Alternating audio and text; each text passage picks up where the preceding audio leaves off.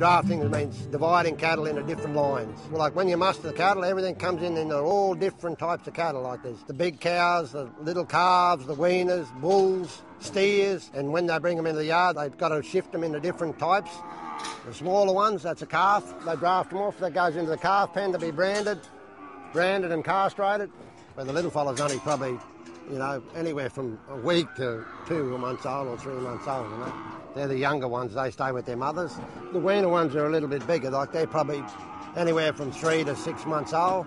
They're the ones that are coming off their mothers. They're big enough and ugly enough to look after themselves, so they leave their mothers and they become weaners. They will be trucked up, put on the truck later and taken back to the station.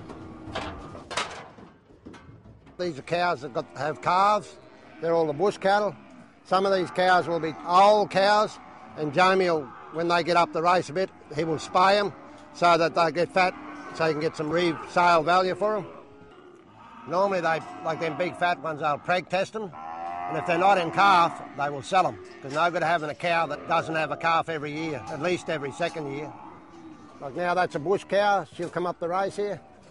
I'd say Jamie will more than likely spay her, because she's very old and skinny. By the time she comes back next year, she'll be big and fat, and he'll sell her as a fat cow.